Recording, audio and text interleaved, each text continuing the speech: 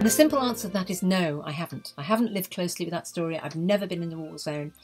I have never had to be a refugee or flee from terrible, terrible danger. But of course, I researched all that very thoroughly. And of course, all of us are exposed to stories about refugees, about war, about that level of human suffering all the time in the news if we choose to listen to it. And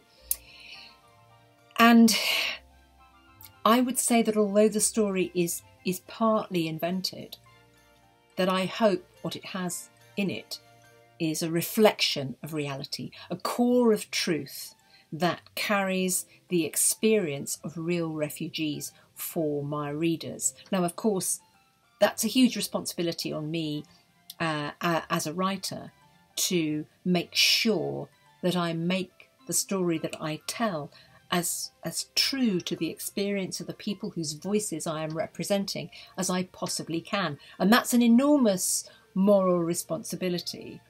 And I know that in literature at the moment, particularly children's literature, there is a lot of discussion about cultural and experiential appropriation.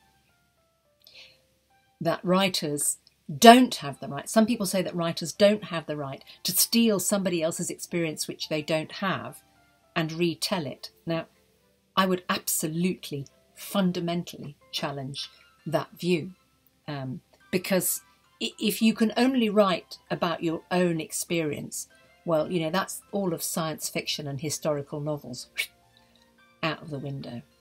And part of the role of an author in the world is to give voice and representation to people who don't have a voice and who don't have representation. And for whatever reason, a young child who is a refugee fleeing terrible danger, perhaps with no family support, that child doesn't have a voice in the world. But I do. And so I can tell that story and hopefully make people listen and pay attention and think about what that experience would be. To put the idea of imagining someone else's terrible experience into the mind of my readers. So the other thing that contributed to my writing it was that my father, although I've never been in the war zone, my father fought in the Second World War, and he was part of the forces that liberated Belsen. And I can say that he was marked by that forever. And I think to a certain extent we as a family absorbed some of that. So although my experience of that trauma is very, very much second-hand, I'm not completely removed from it. And actually none of us are completely removed from it, because everything in the world is connected.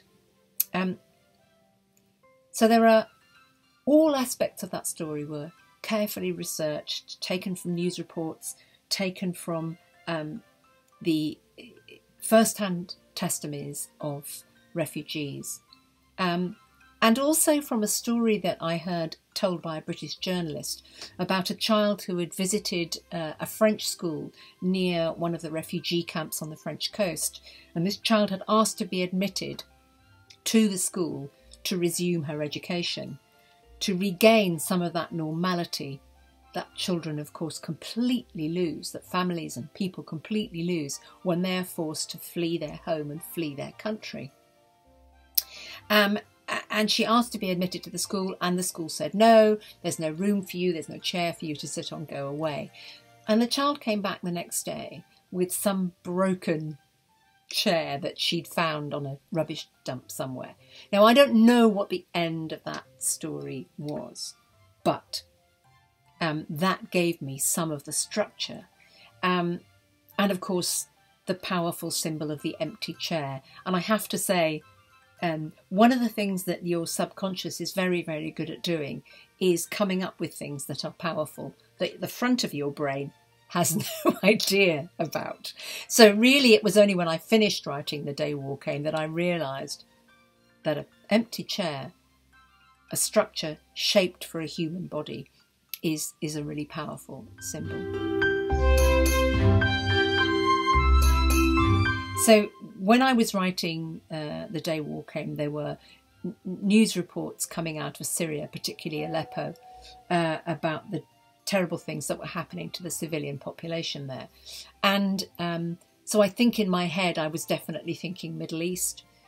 Rebecca Cobb, who created the wonderful images to go with my story, I think that was also in her mind. I think you can see that reflected in the scenes that she writes about the town from which the child comes, and the terrible destruction that family suffers. But of course, you know, this stuff is happening around the world all the time. And actually, the story of refugees is very, very much the story of humankind. You know, many of us in Europe are fortunate enough to live in stable societies where we don't have anything really major to fear, and hopefully we won't ever have to leave our homes in the middle of the night without dragging our kids by the hand and a handful of possessions that we've grabbed in 10 minutes while a bomb is falling. Hopefully that's not going to happen to us, but that's luck. That's not because we're better or because we're superior. It's just luck and history. And at other points in history, the places where we live might have been war-torn, and we too might have been refugees. And in the future too, with climate change and the disruption that it's probably going to cause, refugees are going to be something much more normal, and we're really going to have to learn to be much more kind and more empathic towards people who've had to leave their homes because something really terrible has happened there. It was hard for the reasons that I've explained, that writing from about an experience that you haven't had has to be very carefully researched, and I would also say extremely carefully imagined. That's the duty of the writer. If you're going to tell somebody else's story, you really have to be sure that you're doing the right thing, that you're representing as clearly as possible what the reality is, even if what you're doing is lacing that reality together with stitches that you've imagined. So that was hard, and of course it was hard to think about those things, because you know we don't want to think about that stuff. But it was also incredibly rewarding too, because the response to that story, which was originally published in a British newspaper, The Guardian, was enormous. And there was a big upwelling of sympathy and activism in the UK around the story and around the image of the empty chair.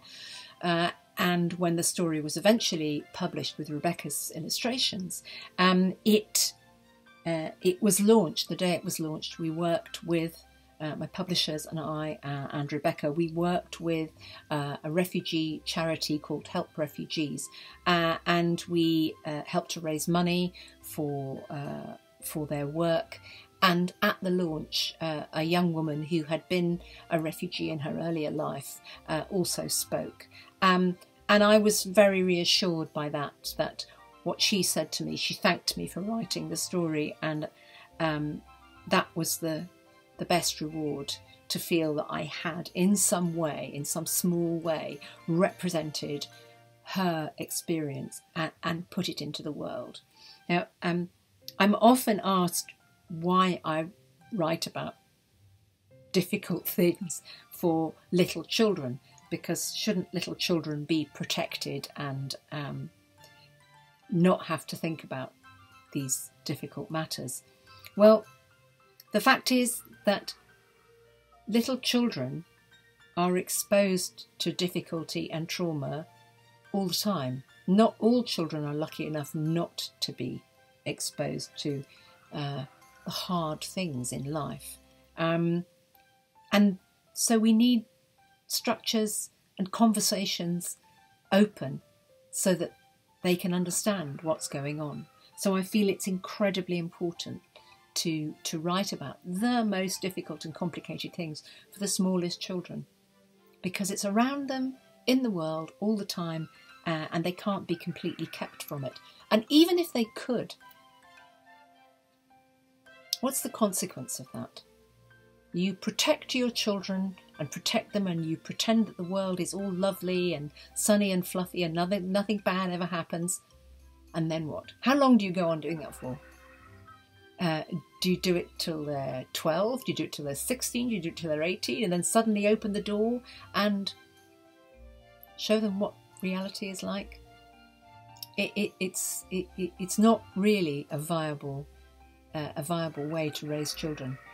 We have to have those conversations right from the start. And that's more and more important, because humanity is going to be entering a difficult period, and the children who are little now are going to be growing up in that difficult period. So it's very, very important that we as adults are brave enough to have those conversations, and children's books are one way to enable those conversations, to open them up and allow them to happen.